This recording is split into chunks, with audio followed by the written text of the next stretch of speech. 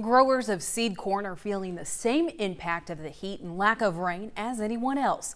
And if the crop is not under pivot, the prospects are not good. Farm Director Al Pell takes a closer look and analysis. Richard Brock Associates is our guest here on Ag Day. And Richard, one of the things that I was thinking about as we've been doing some of our interviews, and that is the cost of producing a crop.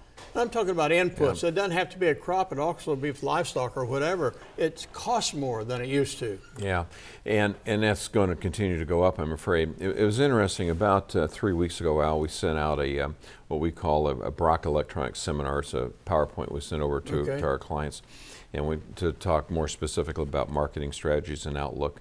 And in one of the slides, I mentioned that we probably will see plant corn acres jump from the current 95.5, or say 96.5 million acres up to at least 98 million acres next spring.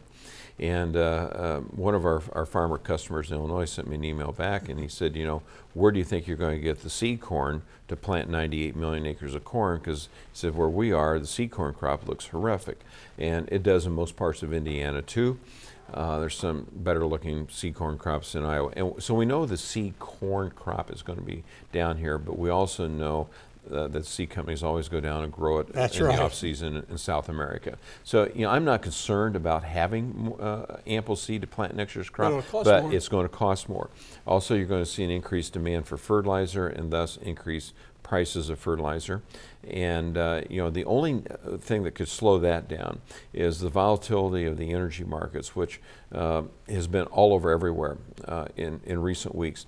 If energy prices continue lower, then your cost of producing some forms of fertilizer are going to be less, particularly anhydrous ammonia and nitrogen. But if you don't see a further break in the energy market, then and combined with the demand that we're seeing in fertilizer right now, going into this fall, we could see some higher fertilizer prices. So, you know, we told our clients a few weeks ago to, you know, go ahead and get their fertilizer needs and their diesel fuel needs locked in, because, you know, I think it's a very hard market to predict, but I make a decision like that based, you know, what's my potential of it getting cheaper versus my risk of it getting higher.